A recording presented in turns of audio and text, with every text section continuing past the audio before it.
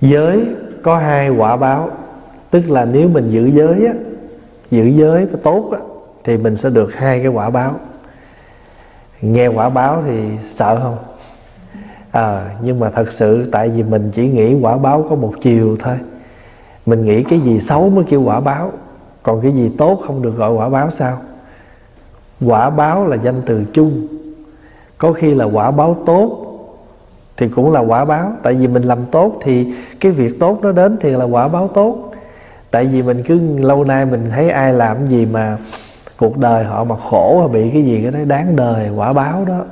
Thì mình nghe riết từ nhỏ tới lớn rồi, thì trong đầu mình đã nghĩ một chiều quả báo phải là cái gì xấu mới kêu quả báo. Nhưng mà thật sự không phải.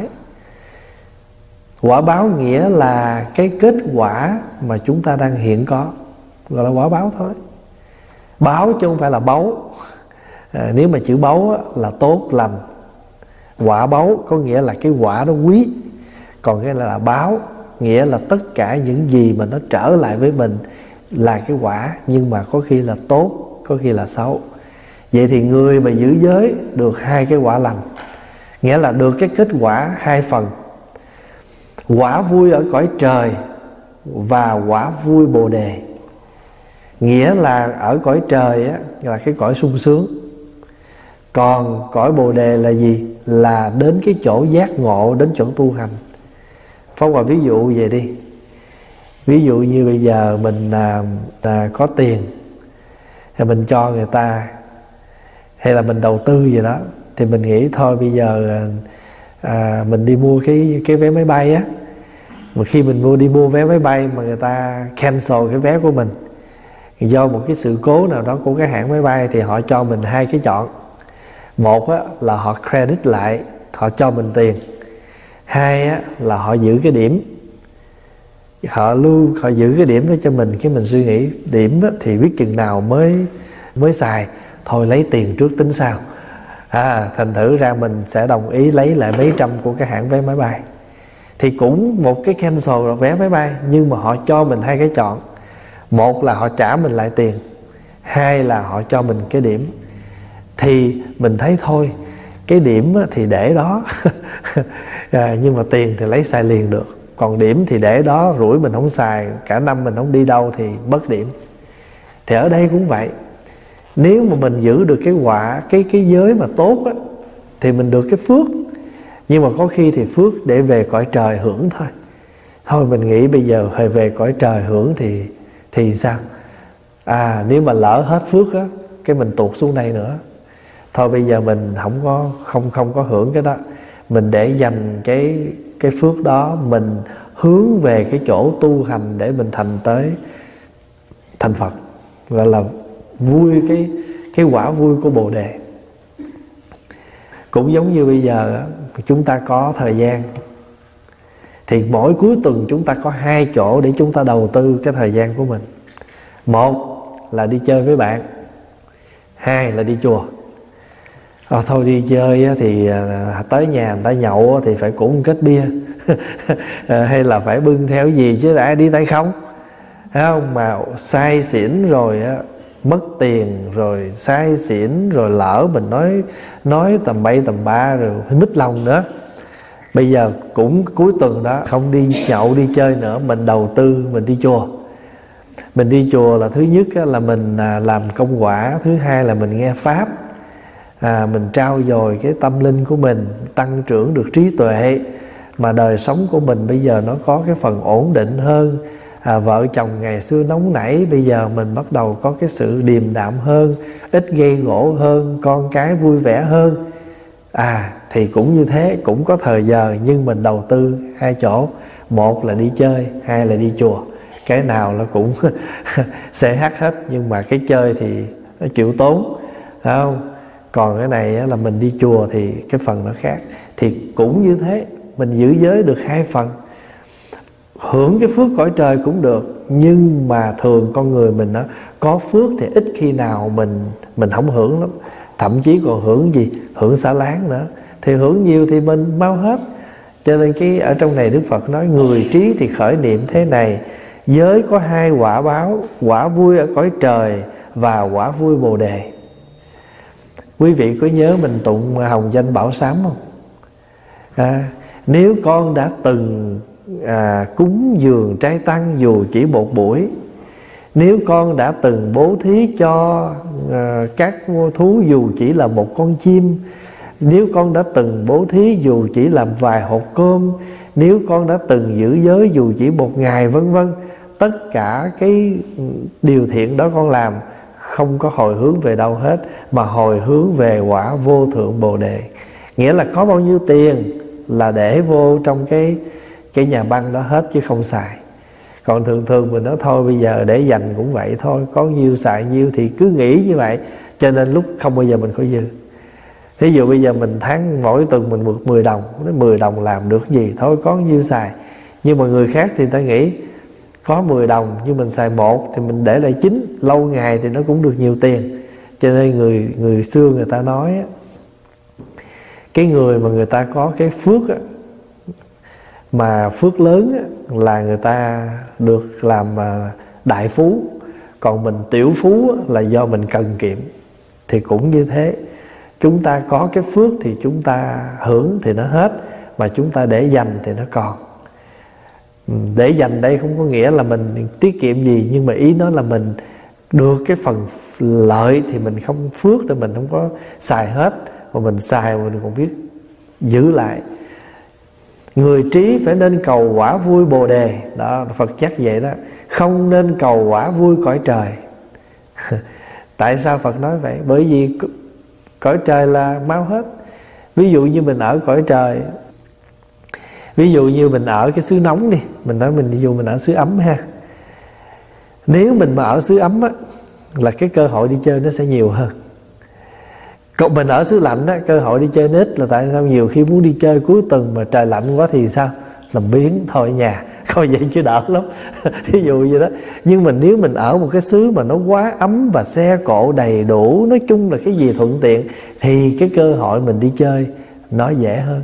Còn ở đây coi vậy chứ, giống như hôm nay nè, tối nay mà nếu mình mà không sẵn ở chùa từ sáng giờ chắc cũng không được, chắc cũng cúp cua mớ rồi. Trời lạnh mà tuyết nữa. Thường mà trời mà hôm nào mà có tuyết rơi là dù ở ngoài đường không lạnh bao nhiêu, nhưng mà nhìn cái cảnh nó âm u mà tuyết rơi ngập lụt kiểu này là bắt đầu tự nhiên mình có cái gì nó ớn lạnh rồi nó lười. Thành thử ra mình ở cái chỗ lúc nào nó cũng có những cái thuận và cái nghịch của nó.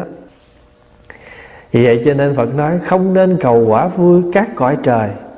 Nếu thọ giới rồi, đây Phật nhắc nha, nếu thọ giới rồi, việc không nên làm mà cố ý làm, điều không nên nghĩ mà cố ý nghĩ, giải đãi lười nhác, thường ưa ngủ nghỉ, ghi nhớ tư tưởng hung ác, sống theo lối tà ngụy và thể nguyện điều ác, ấy là làm việc nhơ nhớp giới. Có nghĩa là cái giới của mình nó không còn thanh tịnh trong sạch. Bởi vì sao? Bởi vì chúng ta thường hay nhớ nghĩ đến cái lười, cái biếng nhác, cái ngủ nghỉ. Thì thường sự thật là vậy thôi. Ví dụ như bây giờ người mà lười thì sao? Đừng có nói cái chuyện làm việc cho chúng nha. Nội cái chuyện học cho bản thân thôi còn không chịu học nữa, chứ thì làm sao mà được cái gì. Cho nên ở đời này không có ai mà thành tựu cái gì trên đời này mà thành tựu được do lười hết á. Thí dụ như nói trời ơi cái anh đó ảnh lấy được cái bằng bác sĩ là tại ảnh lười á. Không có. Người nào mà có được cái gì đó phải do siêng năng. Cho nên một trong 3 nghĩa của sư Sa Di nè, ai nhớ không? Sa Di có 3 nghĩa, mà một trong 3 nghĩa đó là nghĩa gì? Ai nhớ? Cần sách. Cần sách là gì? Có gì cần mình sách hết.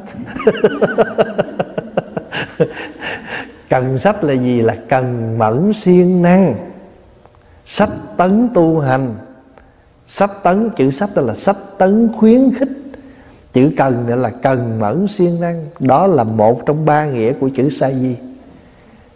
Sa Di có 3 nghĩa. Một là dứt điều ác, 2 là làm điều lành, 3 là, nghĩa thứ nhất của chữ Sa Di là bỏ ác làm lành. Nghĩa thứ hai là siêng năng cần mẫn. Nghĩa thứ ba là vui thích chỗ vắng lặng. Ba nghĩa của sa di: tức từ, cần sách, cầu tịch. Tức từ, chữ tức là chấm dứt. Dứt cái gì? Dứt cái ác. Cho nên gọi là nói một chữ thôi, tức. Thêm chữ của làm lành là từ bi. Thì thay vì mình nói bỏ ác làm lành thì mình nói gọn là tức từ. Bởi bây giờ cứ tức đừ là vậy đó. Thay vì mình tức từ, mình không tức từ mà tức đừ. Chữ tức từ nghĩa là bỏ cái ác, giữ cái điều lành. Đó là một nghĩa của chữ sa di. Nghĩa thứ hai là cần sách, nghĩa là cần mẫn siêng năng khuyến tấn tu hành. Nghĩa thứ ba là cầu tịch, ham thích cầu mong được cái chỗ yên lặng. Đó là ba nghĩa của sa di. Vậy thì bây giờ người muốn tu thì không thể nào mà do giải đãi lười nhác, thường ưa ngủ nghỉ. Bởi vì ngủ làm được cái gì? Người ngủ thì không có làm mà cũng chẳng có học. Người làm biếng thì cũng không bao giờ nội cái chuyện gọi là tự cho mình còn không biết nữa. Thì làm sao mà mình siêng năng làm việc trong chúng. Cho nên á, nếu mà mình ở đây á, tự mỗi người mình phải cảm thương cái đời tu của mình mà mình cố gắng thôi. Đừng có trông mong chờ đợi ai hết.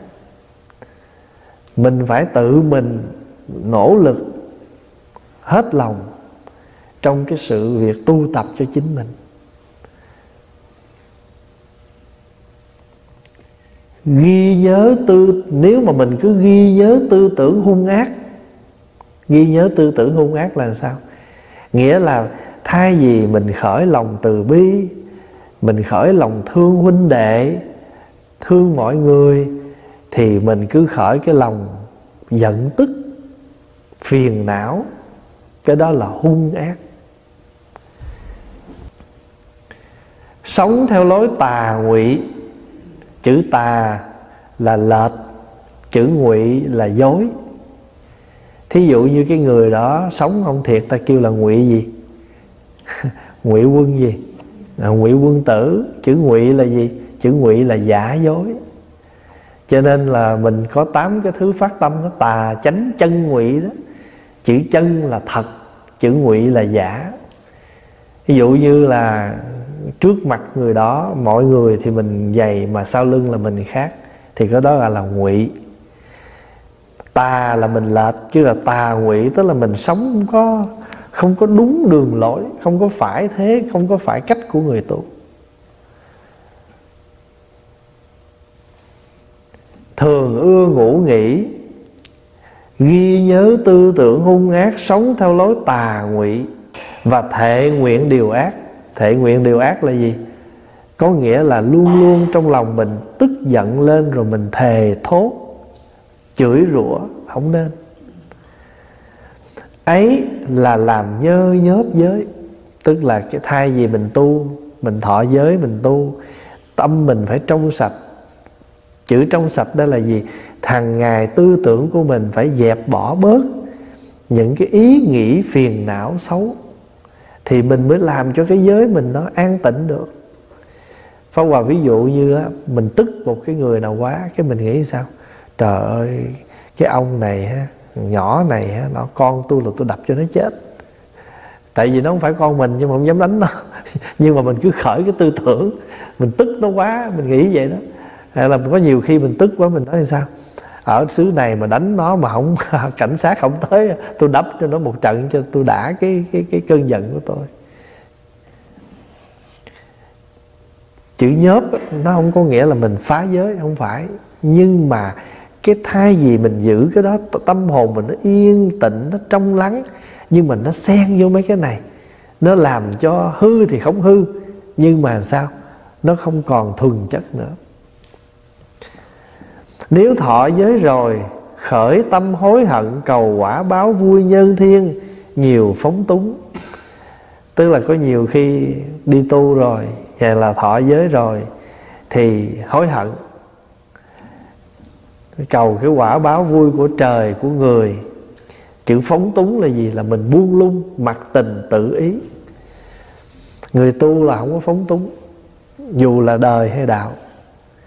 Ví dụ như mình ở ngoài đời, mình cũng có bổn phận, thì cũng không nên phóng túng.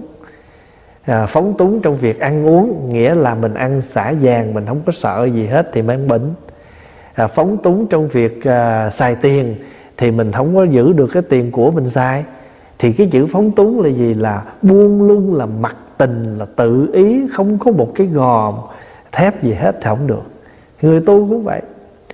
Ví dụ một người xuất gia mà phóng túng, nghĩa là muốn ăn gì ăn, muốn nói gì nói, muốn đi giờ nào đi, muốn về giờ nào về, muốn sống sao sống đó. Cái lối sống đó gọi là sống buông lung đó. Sống không có nề nếp, không có kỷ cương, không có cái lề lối là không được đó. Thí dụ bây giờ vô trong chánh điện nè, không có sắp xếp gì hết, ai thích ngồi đâu ngồi là không được. Cho nên mỗi lần lên chánh điện là ta xếp tọa cụ. Để làm chi? Để mọi người ngồi vô đó là đúng theo ngay hàng thẳng lối đó. Đó, mình ví dụ cái hình thức. Mà hễ mà mình trừ trường hợp á, là có những cái buổi sinh hoạt gì là không sao hết, ngồi đâu thuận tiện cái đó nó khác. Còn trong những cái buổi mình sinh hoạt, mình sắp xếp ngay ngắn là một hình thức để mọi người đi vào cái khuôn nếp. Cho nên không có phóng túng, không sanh lòng thương xót. Không sanh lòng thương xót là mình không có biết thương nghĩ đến ai. Ấy là hoen ố giới. Chữ hoen ố cũng là nhơ nhớp, nhưng mà dùng một chữ khác thôi. Nếu sợ nghèo cùng, hay vì khiếp sợ, hay vì mất của, hay sợ làm tôi tớ, hay vì mạng sống, hay vì lợi để nuôi thân, hay vì tâm ái nhiễm mà thọ cấm giới, đã thọ giới rồi sanh tâm nghi ngờ, tức là làm nhơ giới. Thiện nam tử, nếu người không muốn ở mãi trong sanh tử, thấy rõ tội lỗi, quán quả báo, quán quả vui nhân thiên, với cảnh khổ trong địa ngục A Tỳ, bình đẳng không khác.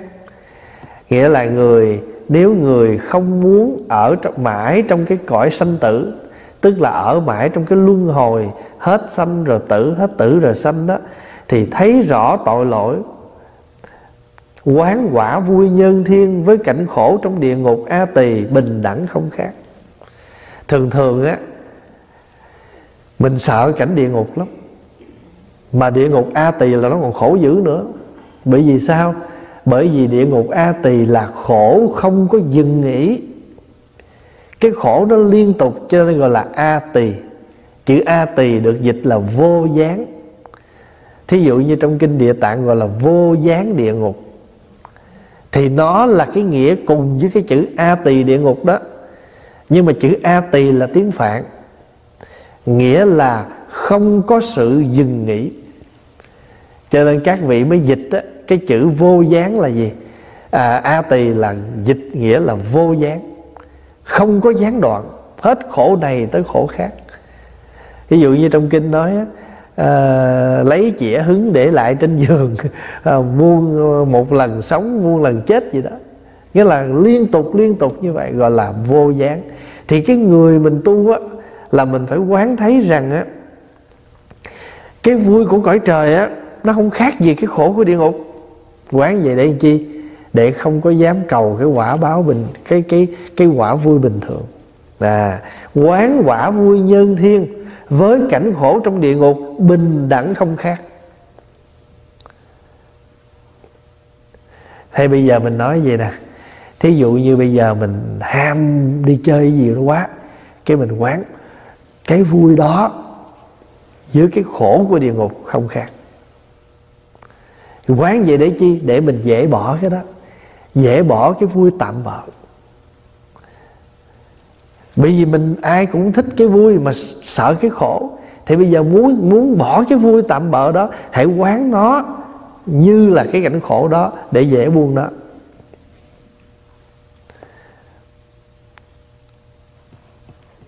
thương xót chúng sanh, đầy đủ chánh niệm. Chánh niệm là gì? Tiếng Anh dịch là mindfulness. Hồi nãy quý vị đi thiền hành đó, thì thầy Huệ Tạng mới nói đó, mình bước chân nào thì mình biết rõ bước chân đó, gọi là chánh niệm đó. Tại vì thường mình đi mà không bao giờ mình biết mình đi. Mình đi là mình cứ đi thôi, và không có ý thức về cái bước chân của mình, cho nên mình có thể mình bị té, hay là mình không có trân trọng mỗi cái bước đi mình đang có được. Ngày hôm qua Pháp Hòa đi thăm cô Nguyên Huệ đó, thoáng cái vậy mà 3 tháng rồi đó, quý vị thấy không? Và cô mới nói bữa nay nó đỡ rồi, nhưng mà chưa có lành hẳn. Mới nói thiệt đúng á, lúc mình đau cái chân mình nói trời gì đau cái gì chứ đừng đau cái chân. Rồi tới hồi mình không có đau cái chân, mình đau cái tay, nói trời ơi đau cái gì chứ đừng đau cái tay. Thật sự trên đời này khổ là bệnh là khổ. Phật đã xác định rồi mà. Cho nên mà mình bệnh nào á, thí dụ bây giờ mình đau răng quá, nó trời nó đau thấu lên tới cái đầu mình, nói trời đau gì đau chứ đừng đau răng. Nhưng mà hết đau răng cái nó qua đau tay, cái vợ không được, làm gì cũng không được, nó đau gì đau chứ đừng đau tay. Nói ít nhất cái chân á tôi còn ngồi được, rồi hai tay tôi làm phải không? Nhưng mà tới hồi mà cái chân mà đi cà nhắc cũng khó chịu. Cho nên rốt cuộc rồi thì bệnh là khổ. Vậy thì mình nhớ là chánh niệm là gì? Chánh niệm nghĩa là mình luôn luôn mình tỉnh giác tới từng cái sự việc của mình. Ngày trước á, mình sống không có chánh niệm, mà ngược lại với chánh niệm là gì biết không? Là vọng niệm. Vọng là gì? Chữ vọng niệm là gì? Là cái tư tưởng, cái suy nghĩ của mình nó lung tung. Nó chỗ đang ở đây nó nghĩ chỗ khác, rồi vọng niệm. Thì ngược lại với vọng niệm là chánh niệm, hay là ngược lại với chánh niệm là tà niệm. Tà niệm tức là những ý nghĩ sai lệch. Nhưng mà thường mình xài cái chữ vọng niệm để chỉ cho những tư tưởng lăng xăng của mình. Bây giờ mình sống mình phải có chánh niệm. Thí dụ mình biết là mình sắp đi ngồi thiền, thì mình ăn cơm no quá rồi, mình đi tới lui chút cho nó xuống cơm, để một lát mình lên ngồi thiền mình không có ngủ gật. Hay là mình biết là mình đang hơi mệt á, cho nên mình đi rửa mặt rồi cho nó tỉnh táo, để một lát mình lên mình khỏe, mình ngồi thiền mình tụng kinh mà không có mệt. Hay là mình biết là mình sắp sửa lái xe, thì mình nên đi chớp mắt một chút để mình đủ tỉnh táo, lát mình lái xe đường xa, ví dụ vậy.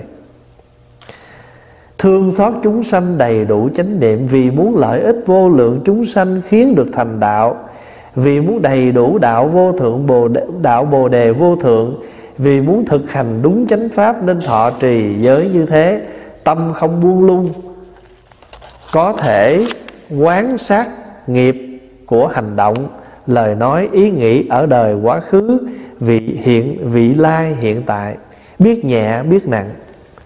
Cái câu này là nghĩa là mình á, khi mà mình tu tập á, thì mình muốn thực hành đúng chánh pháp, thì mình nên thọ trì giới như thế, tâm không có buông lung, có thể quán sát nghiệp của ba thứ.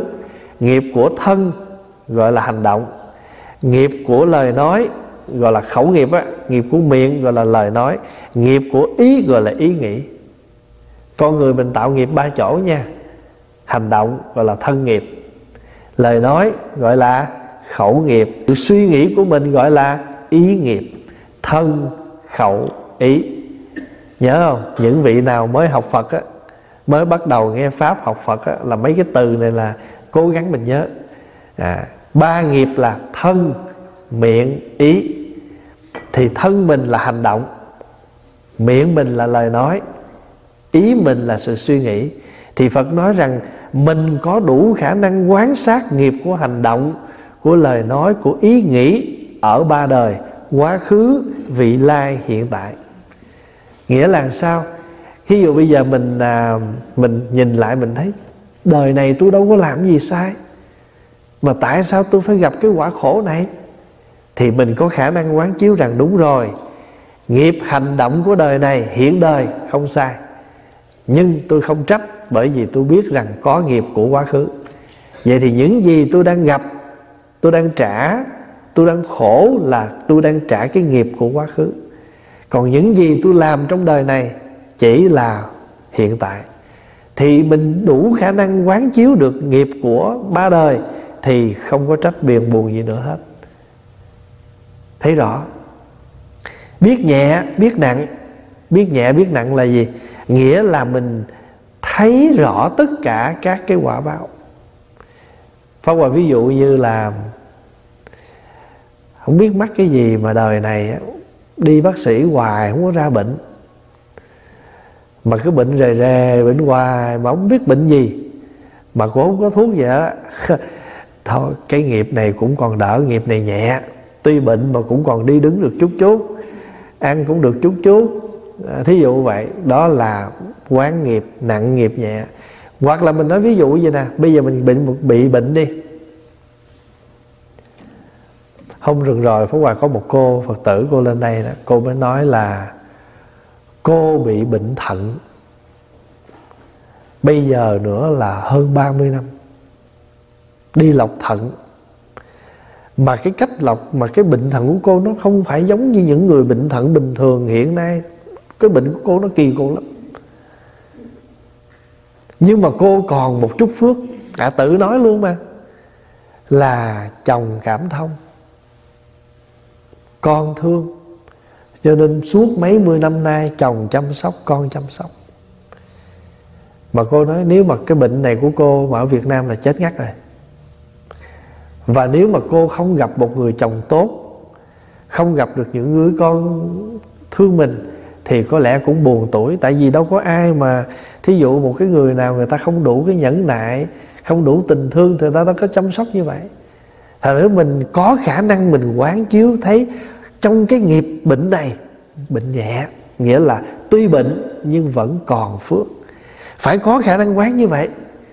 Để chi? Để mình sống thoải mái hơn. Ví dụ bây giờ một cô, một bác nào ngồi đây mà đang bệnh rề rề đó, thì mình nghĩ rằng tuy rằng tôi bệnh như vậy, nhưng tôi vẫn còn phước. Ở đây bác sĩ, y tá, chính phủ họ lo lắng cho mình. Thì mình quán như vậy đó, để mình thấy rằng trong cái nghiệp này của mình chưa phải là nghiệp nặng. Hay là nếu là có nặng đi nữa đó, mình cũng còn một chút phước, là có một cái gì đó nó đỡ cho cái này. Cho nên biết nhẹ biết nặng, phàm những việc đã làm, trước phải buộc tâm tu hành không buông lung. Tức là những việc gì chúng ta đã làm, Phật xài cái chữ trong này là buộc tâm. Tiếng Hán gọi là gì? Hệ tâm. Chữ hệ là cột lại. Thường thường á, mình đi tới đâu là mình sao? Giải, xả vàng. Nhưng mà Phật nói mình muốn ấy, mình hệ tâm, tức là mình cột cái tâm mình trong cái sự tu hành. Bây giờ Pháp Hòa thưa đại chúng vậy nè, có một cái cách mà để mình giữ, mình suy nghĩ, là cái cách Pháp Hòa thường suy nghĩ vậy đó. Thí dụ như khi mình làm gì đó, cái mình lỡ lời đó, mình nói mặc dù mình có đủ cái quyền mình nói câu đó đó, nhưng mình nói câu đó đó, mình tổn phước á. Mình suy nghĩ như vậy á. Pháp Hòa ví dụ bây giờ cái chú đệ tử nhỏ đi, mình lớn mà, mình dư quyền mình la nó. Nhưng mà nếu mình dùng cái lời nó quá nặng nề á, thì sao? Mình tổn cái phần khẩu của mình. Cái người kia nói phải chấp nhận thôi, tại nó nhỏ hơn mà.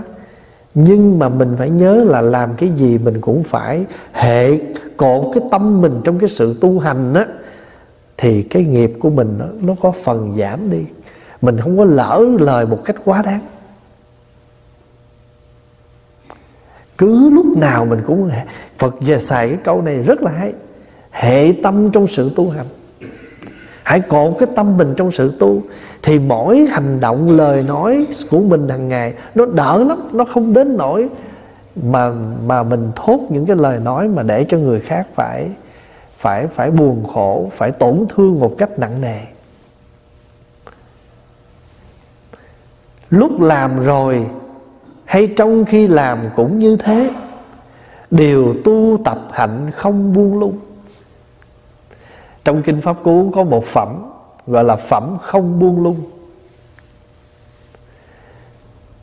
Mấy kinh Pháp Cú là những cái kinh mà từng câu, thì trong đó có một phẩm tên là phẩm không buông lung. Thì bây giờ Phật nói á, lúc làm rồi hay trong khi làm cũng thế, đều tu tập hạnh không buông lung. Trước nếu không biết làm rồi mắc tội, nếu mất tâm niệm cũng bị phạm tội. Nếu khách phiền não, đại chúng nhớ chữ khách phiền não không? Là ba cái lặt vặt bên ngoài nó là khách thôi. Nhớ không? Hôm trước mình học khách với chủ đó. Khách phiền não, mình là chủ.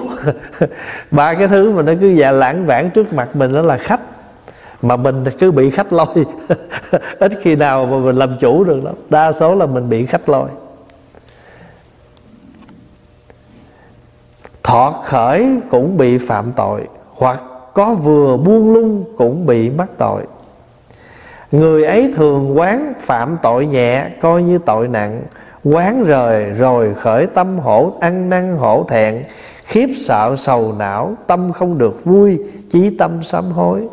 Đã sám hối rồi sanh tâm vui mừng, gìn giữ cẩn thận giới điều, lại không dám tái phạm, ấy là thanh tịnh giới.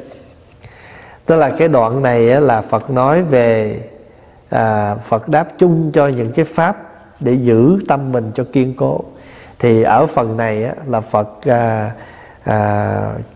chú trọng vô cái chỗ gọi là không buông lung. Tại vì thường á, trong cuộc sống của chúng ta, tuy mình giữ giới thật, nhưng mà cái sự buông lung của mình nó dễ lắm.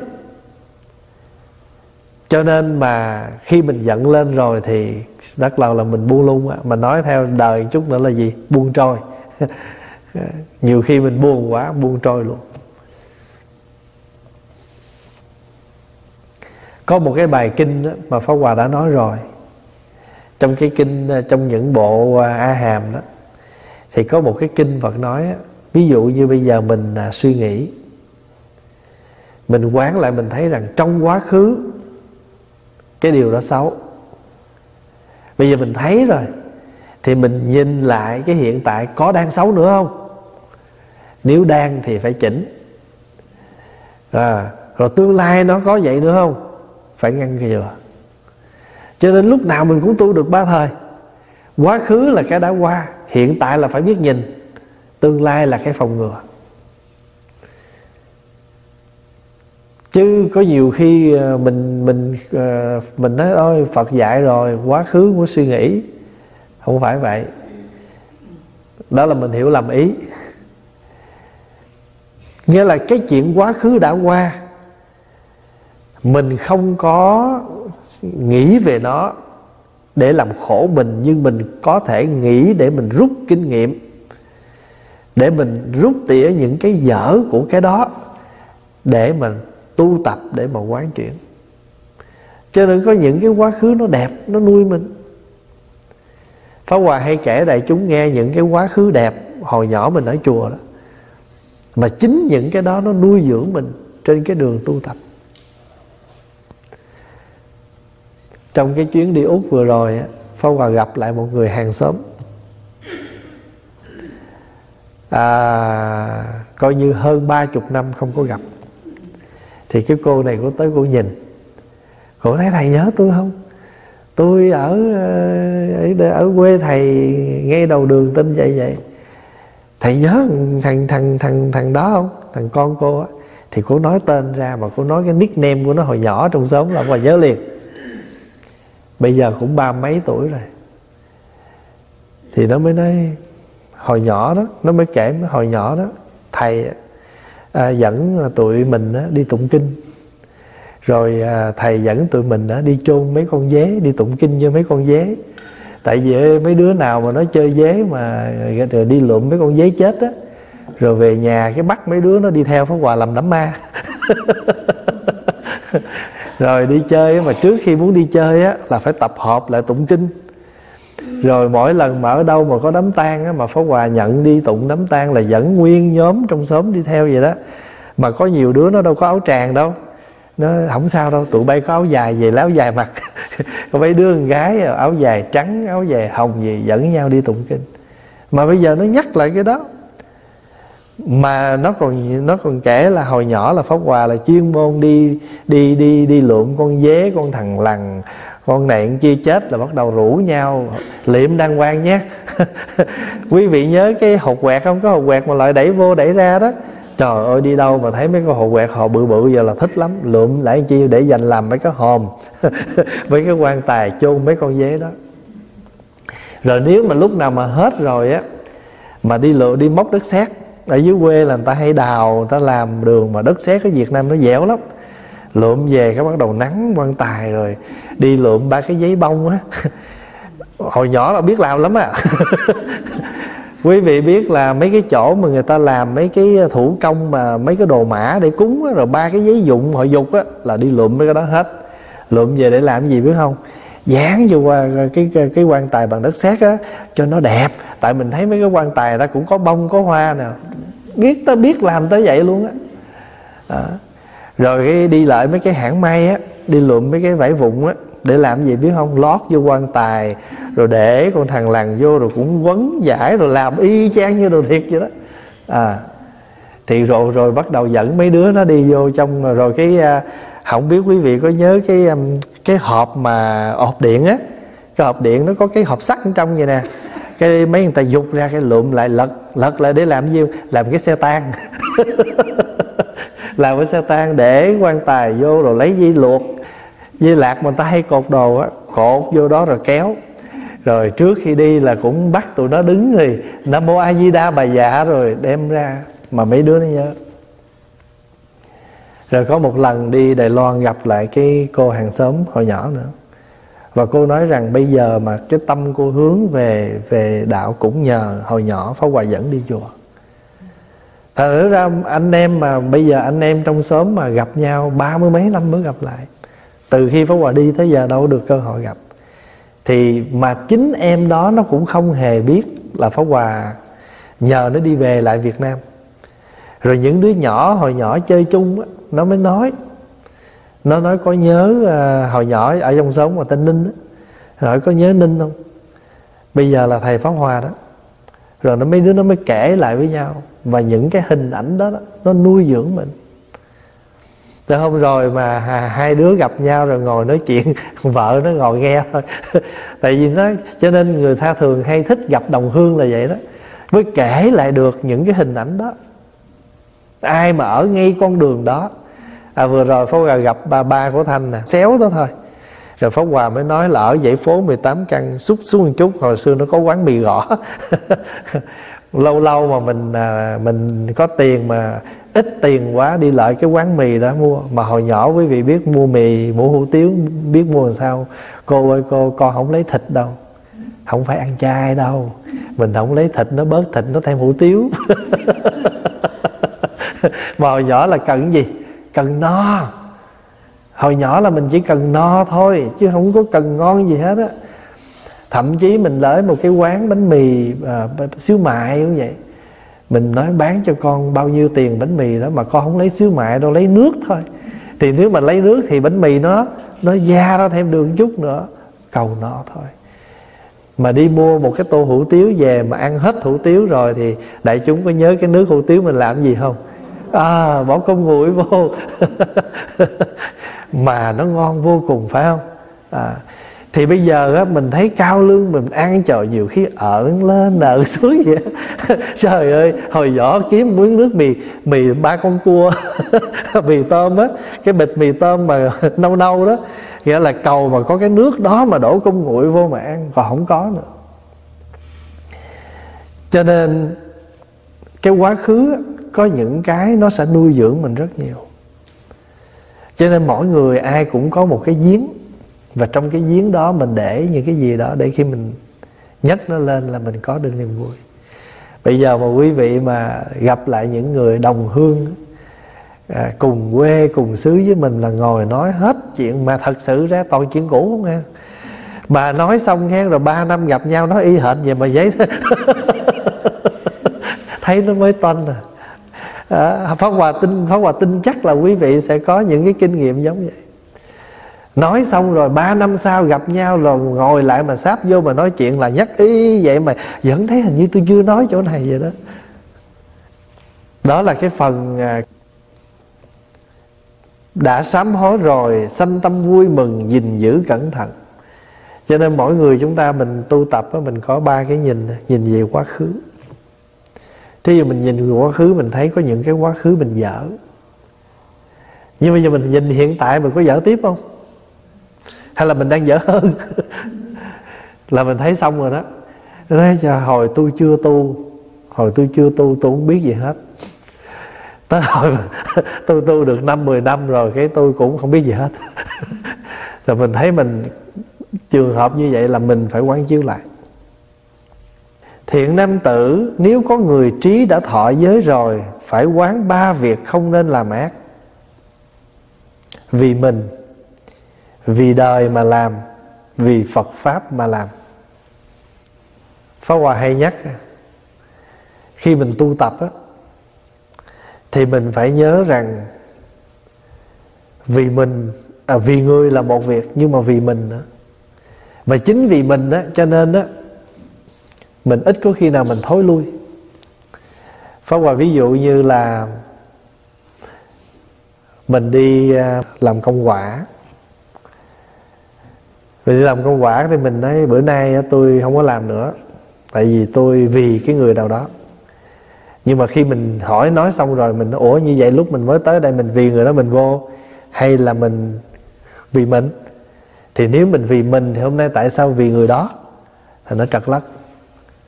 Thì trong đoạn kinh này Phật nói nè, phải quán 3 việc không nên làm. Nghĩa là mình không, nếu mình không làm là vì ai? Vì mình. Tức là mình không làm điều xấu á, trước hết là vì mình. Thứ hai là vì đời, tức là vì mọi người. Và thứ ba là vì Phật Pháp. Nếu mình có 3 cái vì này đó là mình không có làm ác. Chữ ác đây là gì? Tức là những gì nó có thể tổn giảm đến cái sự tu tập của mình. Chứ đại chúng đừng có làm chữ ác đây phải là giết người, cướp của hay làm cái gì xấu ác không. Có những cái việc bình thường thôi. Những việc bình thường thôi. Chúng ta không làm là vì, trước hết là vì mình.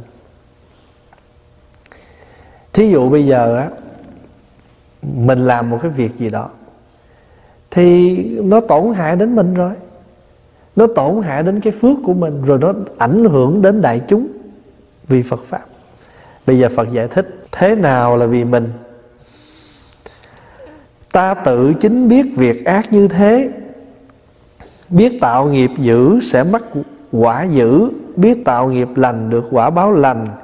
Nghiệp dữ đã làm không có hư dối, quyết định trở lại chịu lấy kết quả đau khổ.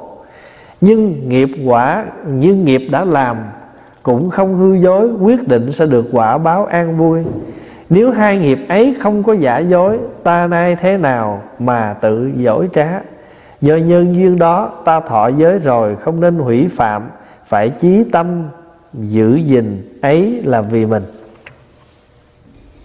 Phật giải thích đó, thế nào là vì mình? Là ta tự biết việc ác như thế. Tức là mình tự phải biết cái đó là sâu. Biết tạo nghiệp dữ sẽ mắc quả dữ, biết tạo nghiệp lành được quả báo lành. Nghiệp dữ đã làm không có hư dối, nghĩa là nghiệp dữ đã làm mà nó không có sai lệch á, thì nhất định cái quả nó sẽ là không sai lệch.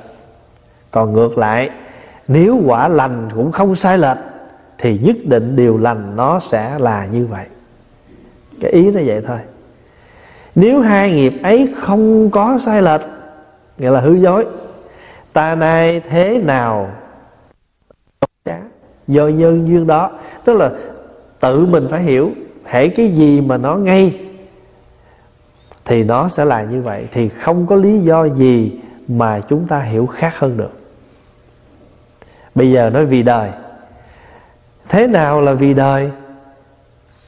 Người trí quán thấy mọi người ở đời có vị được thanh tịnh thiên nhãn, thiên nhĩ và tha tâm trí. Ta nếu làm ác, người ấy quyết sẽ thấy nghe biết hành động của ta. Nếu thấy nghe và biết ta, vì sao không sanh hổ thẹn mà dám làm ác ư? Phật nói nếu bây giờ mình suy nghĩ đi, bây giờ mình nghĩ tới người khác mà mình không làm là gì nè?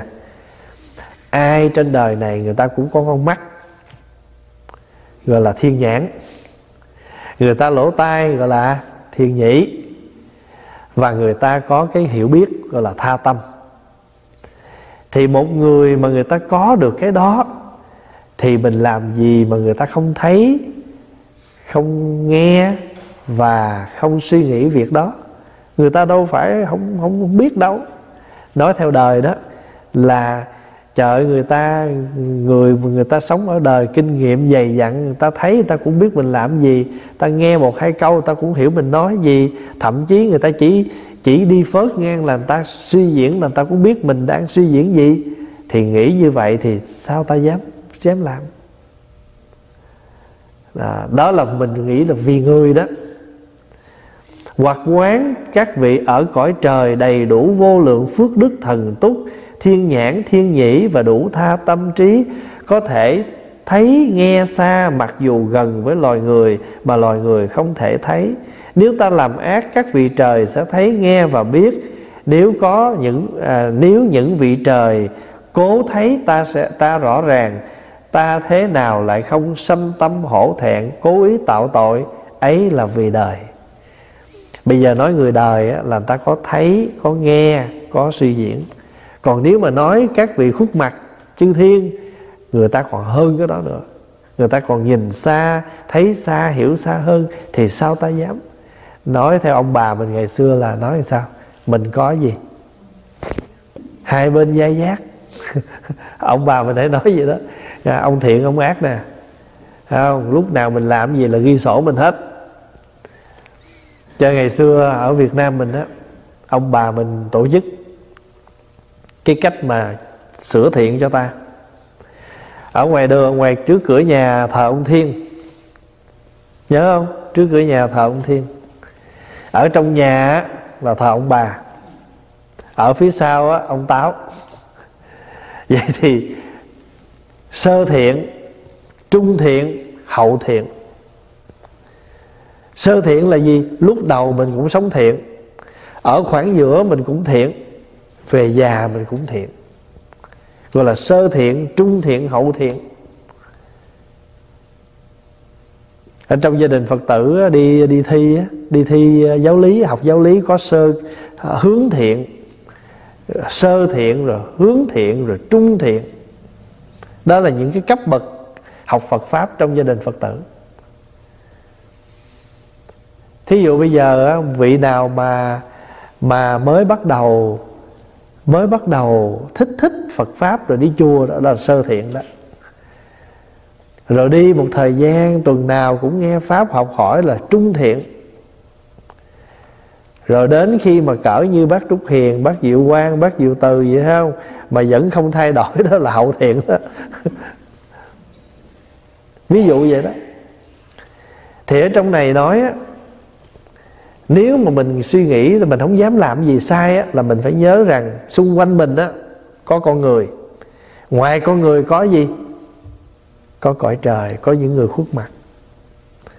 Người ta thấy nghe biết hết mình làm gì. Quý vị đọc trong Thủy Sám nhớ không? Các vị cũng có khuất mặt, cũng có các vị thấy biết mình làm gì hết trơn. Mình không có dối trá được ai hết á.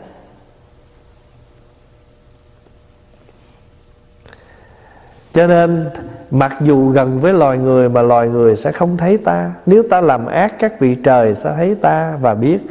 Nếu những vị trời có thấy ta rõ ràng, ta không thế nào lại không sanh lòng hổ thẹn, cố ý tạo tội ư? Đó là vì đời, vì người. Bây giờ nói vì Phật Pháp nè.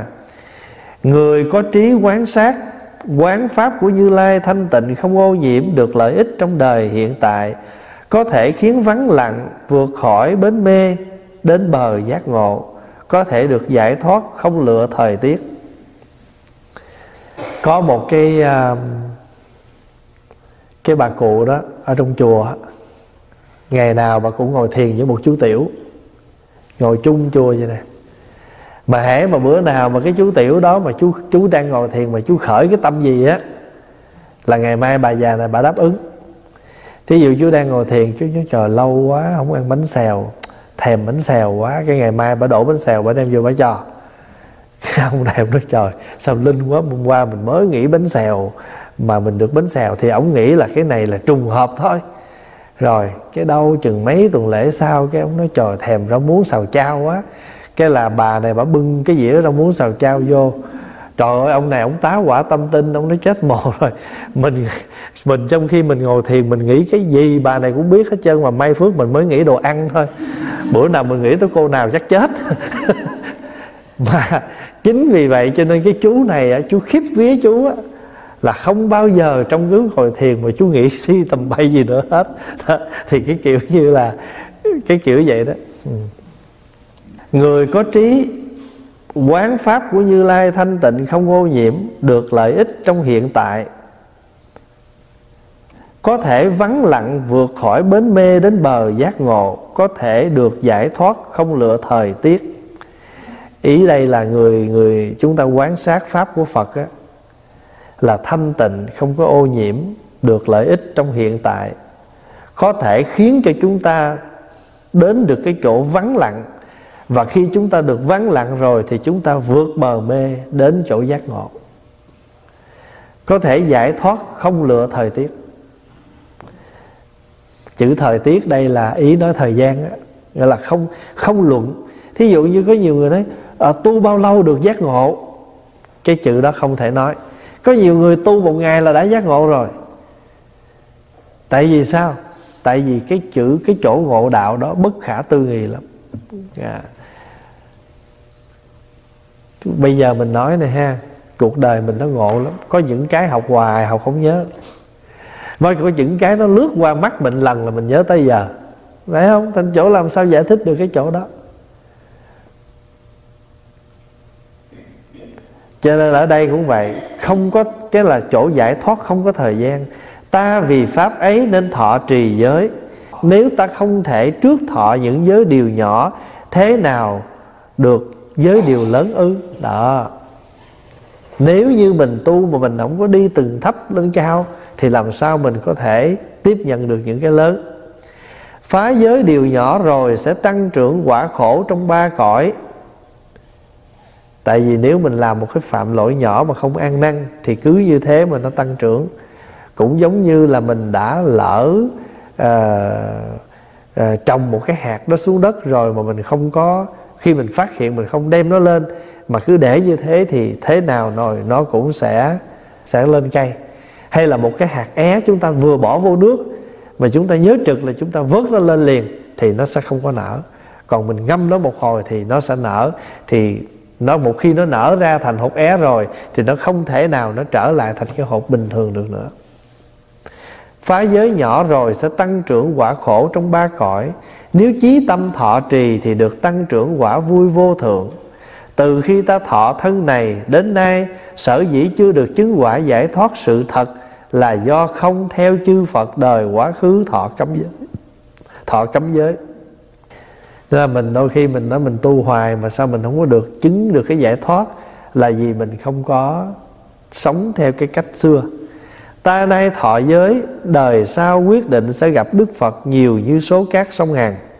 Quán sát kỹ như thế rồi, lòng rất tha thiết, chí tâm thọ giới. Thọ rồi kiên cố giữ gìn, sẽ được quả vô thượng chánh đẳng chánh giác, để lợi ích vô lượng chúng sanh. Cho nên ở đây á, cái sự thọ giới là để cho chúng ta tu tập, chứ không phải vì mình thấy người kia thọ, người này thọ, mình không thọ thì mình sẽ bị thua lỗ với người ta, hay thế này thế kia. Cái đó không đúng. Ví dụ như bây giờ mình nói, ví dụ như mình thấy người ta cũng mở tiệm làm ăn, trong khi đó mình á, vốn thì không có bao nhiêu, mà cái kinh nghiệm về cái đó cũng không bao nhiêu, rồi đem ra đánh một ván cờ, mình đem ra mình đầu tư, không có một chút kinh nghiệm gì hết, cuối cùng thì sao? Mất cả chày, mất cả chùy, mà luôn cả thời gian công sức của mình không còn gì hết. Thì ở đây cũng thế. Khi mà chúng ta thọ giới đó, thì chúng ta chỉ cần đi từng bậc của mình. Ví dụ như vừa rồi có một cô thọ được 5 giới, thì cô thấy các vị thọ thập thiện, thì cô cũng lên cô hỏi xin thọ thập thiện. Thì Pháp Hòa mới nói là cô không cần, chưa. Thì cái thọ 5 giới cô rất là mới, cô có thể thực tập tiếp tục. Mà thật sự ra 10 giới nó cũng từ đâu? Nó cũng từ 5 giới à, nó chi tiết ra thôi.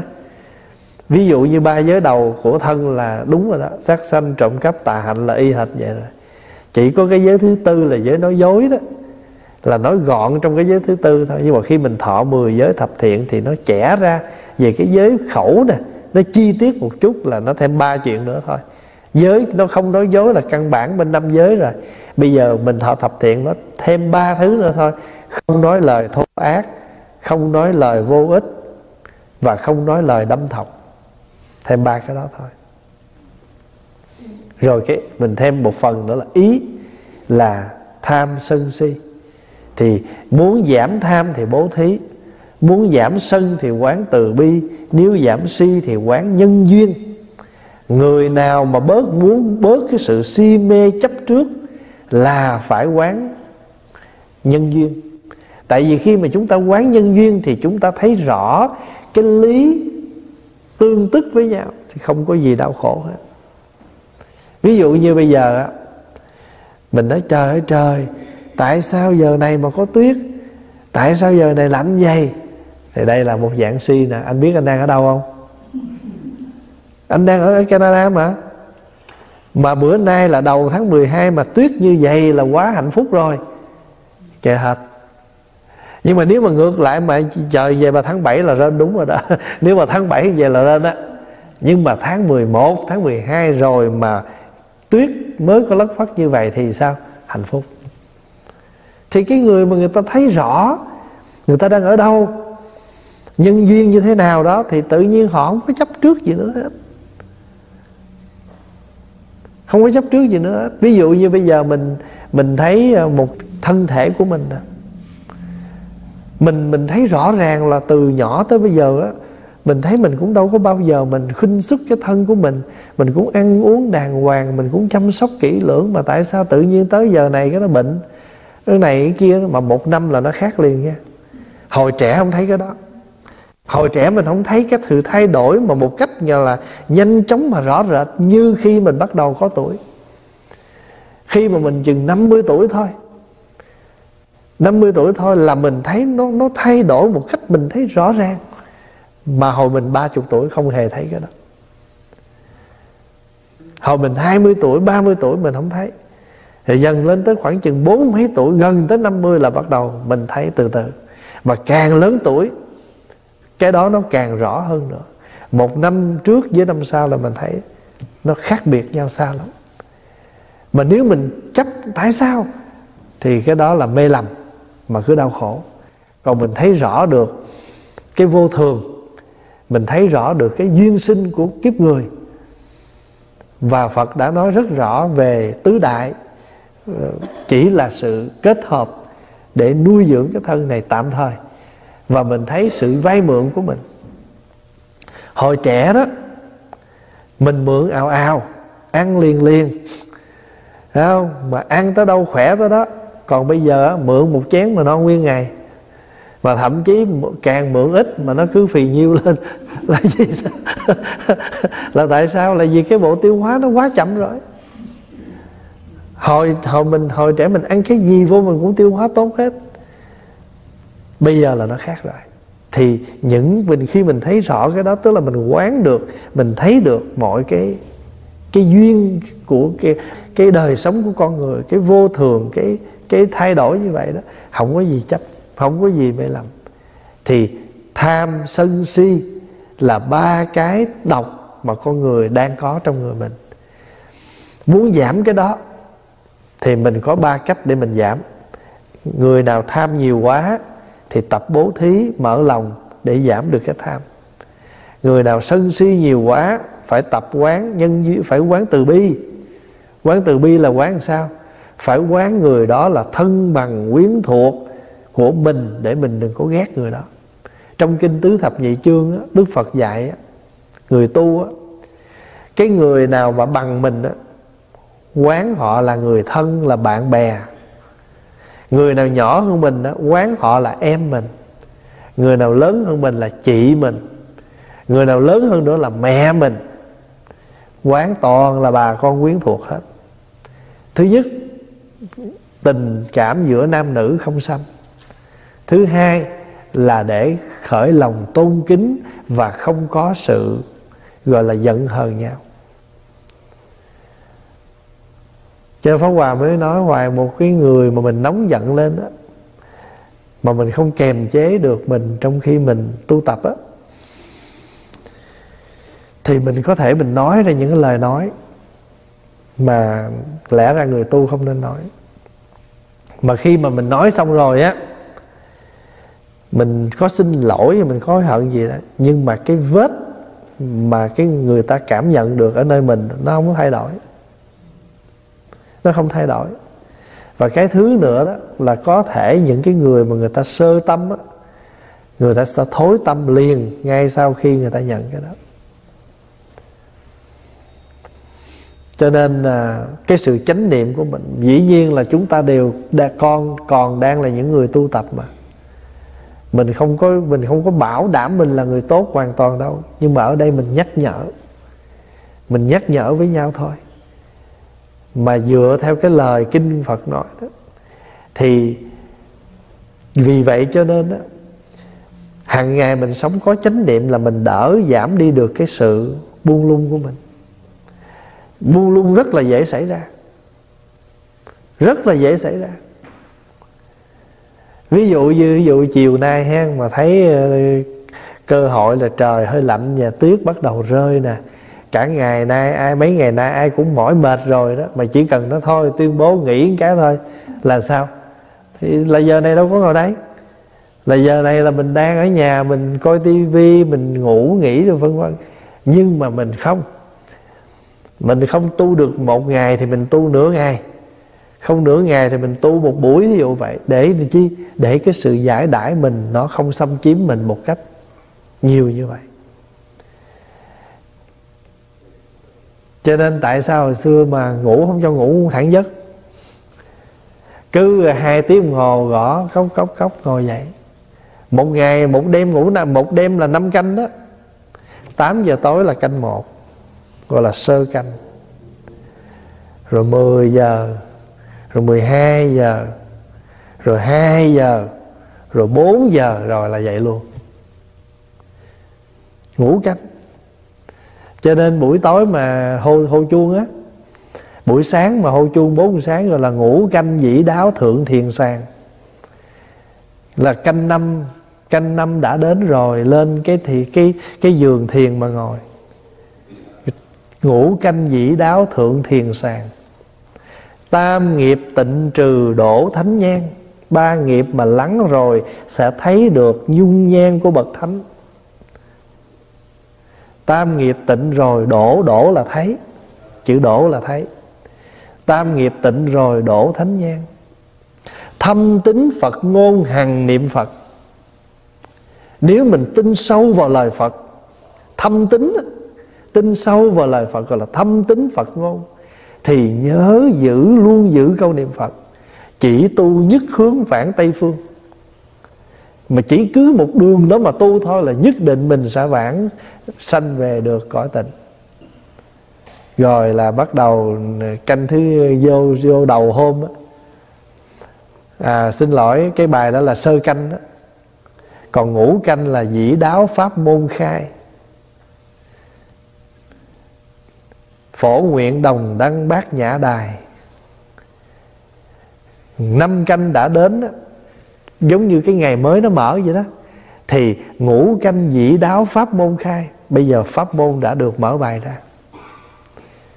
Ngũ canh dĩ đáo pháp môn khai. Phổ nguyện đồng đăng bát nhã đài. Xin nguyện cho tất cả mọi người ai ai cũng có thể lên được cái đài trí tuệ bát nhã đó. Phổ nguyện đồng đăng bát nhã đài. Ngũ canh dĩ đáo pháp môn khai, phổ nguyện đồng đăng bát nhã đài. Liễu triệt tam thừa dung nhị đế.